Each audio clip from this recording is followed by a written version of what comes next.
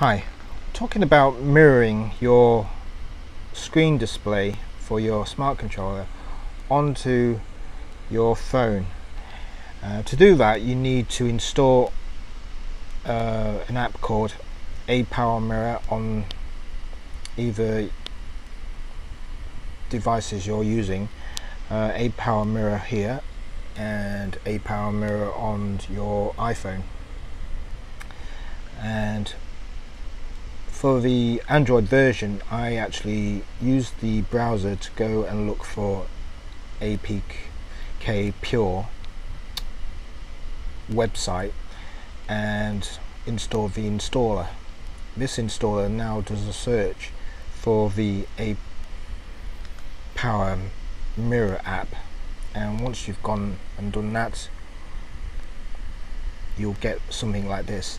Now, in this circumstances, you can find that you can't change anything on this, and you won't be able to transmit here to here.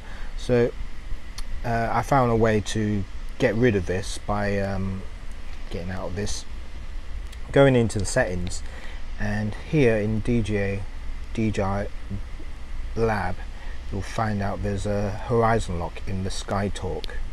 So if I just go into the skytalk, you'll find out there's a landscape lock. So just get rid of that and you should be fine.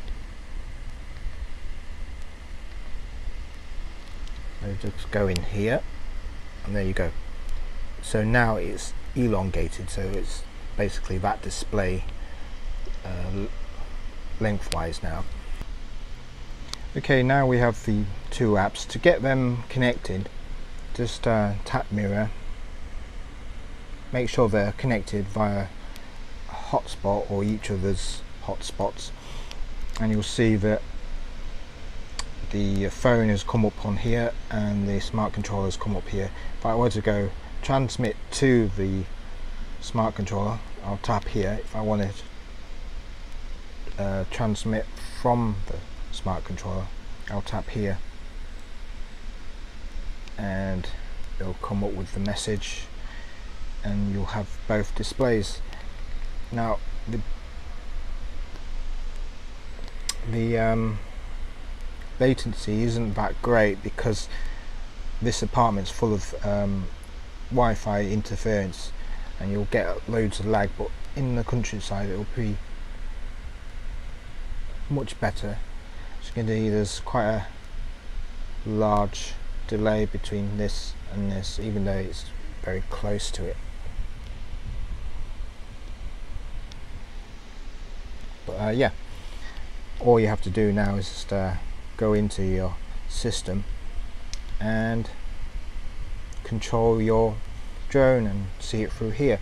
I wouldn't, because of this delay, rely on the screen here for flying, because if you're flying and there's a delay on this, you probably crash into something before you see it. But other than that, I mean, you can use this for photos and you can use this for seeing clearly and framing your drone camera with the large screen display, and use the actual display for your own flying purposes. But yeah, I mean, it's a great addition to your system. Hopefully yeah, you can't affect this screen with your iPhone, so anything that's coming out from here will be just the display alone. If you want to control your system here, you'll just have to use the display from the smart controller. But other than that, I mean, this is a pretty decent way to showcase your drone shots, and it might improve your workflow. Anyway, please like and subscribe to my channel and I'll show you some more hints and tips. Cheers, bye.